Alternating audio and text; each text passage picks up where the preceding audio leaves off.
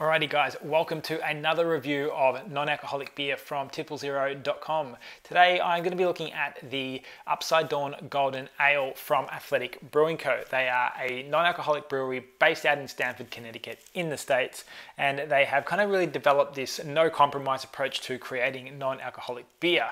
We'll cover the taste profile as well as the nutritional information, where to buy it, who it's for, and a little bit more along the way. So let's hop straight into it and check out the Upside Dawn Golden Ale from Athletic. Okay, so looking for it in a store, this is the can you need to be looking for. So it is the Upside Dawn Golden Ale, really nice looking can. Got some little bit of nutritional info, but overall nice bright yellow color, really hard to miss. Now for me, this is one which has a really great range of flavors. It's got a really hoppy flavor to it, and it's got some nice tropical and fruity notes to it as well. So you are going to find that it's got some nice malty base, kind of honey based sweetness as well, and some really enjoyable bitterness to finish it off too.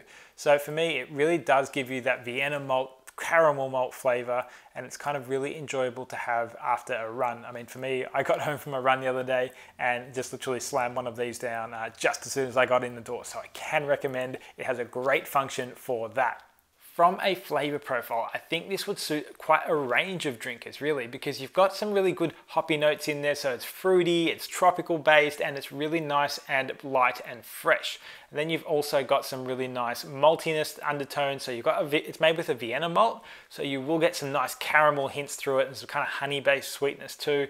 And then you finish off with some nice mild bitterness, and it's not too overpowering. So overall, you've probably gathered it's got quite a really good balance to it. So it's a great, nice balance, and is one that you'll actually enjoy if you come into non-alc beer and you're just looking to try something and kind of get your feet, in the pool, so to say. So it's one I would really recommend if you're looking to just get into non-alc beer, because that taste profile is actually quite similar to a traditional golden ale, but also slanted towards that IPA flavor as well, due to the fruity and floral and hoppy notes in there as well. So for me, the taste of the Athletic Golden Ale is really great from a refreshing perspective, and I did drink it the other day as soon as I got in the door from a run. It said Athletic. I feel like I'm an athlete if I go for a run, so why not get involved with it? So I would recommend giving it a go, and from a taste profile, it gets a big double thumbs up from me. It's one which I would recommend given the fruitiness and the balance of an IPA if you are an IPA drinker. Now, from a nutrition perspective, each can has around 11.5 grams of carbohydrate, only 5 grams of sugar, and 1.1 grams of protein. And each can comes in at around 50 calories per can, which is crazy.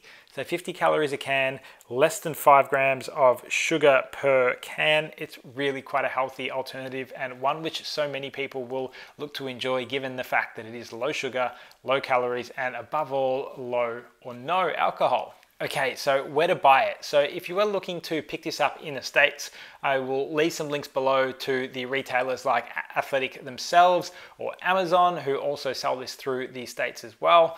And if you're looking to pick it up in Australia, you've got a really wide range of opportunities to pick it up. So anywhere from Woolies in your weekly shop, all the way through to Craft Zero, Brunswick Aces, as well as Sands Drinks and other retailers as well. Now, Dan Murphy's is another one you can pick it up from, and they have it cold in some select stores. So I'd recommend looking for it if you're on your way somewhere, and you can just pick it up and add it to your drink list for the afternoon. Now, that means it's super accessible, super easy to pick up, and you are off to the races if you want to take it to the races. Who is this beer for? Now, for me, I really think this is a beer for IPA drinkers. I was actually talking about it today. If you are not going to enjoy a hoppy beer, you don't like the fruitiness, you don't like the, bitter notes in a beer, this one might not be for you. But to be honest, I really enjoy those sorts of flavors and think that this is a really great option for IPA drinkers, or someone who actually enjoys a tropical flavored beer like a Pacific Ale or something similar to that. Now, I would say that if you are looking to get the most out of this one, it does amazingly in a glass. Like most of the non-alc beers need to be put into a glass to actually get the most out of them. And by all means, this one does well in a can, but it just gets dialed to 11 in a glass. So for me, IPA drinkers, those who really enjoy tropical fruity notes, and definitely get it in a glass because you will love it when it's there. Okay, so summing up the Athletic Upside Dawn Golden Ale. I think this is going to suit so many drinkers. It's going to suit anyone who loves a pale ale because of the bitterness at the end. It's going to suit IPA drinkers, obviously, because it's got those fresh, fruity notes, as well as people who are just looking to try something non-alcoholic and not wanting to stray too far from a normal beer that they're used to drinking.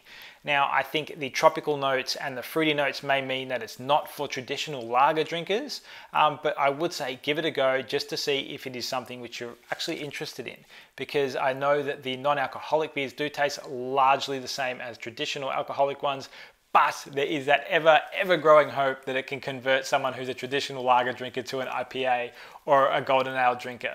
So give it a go. I think it's definitely one to try, and I've been drinking it for the last year or so, and I'll continue to drink it all summer long, just given the depth of flavor and the way it just really is a great thirst quenching beer. Again, this is what you're looking for when you're trying to grab it in store. And I think that about sums it up. Check everything out over at tipple0.com, links in the description below, to try out as many different beers as you can.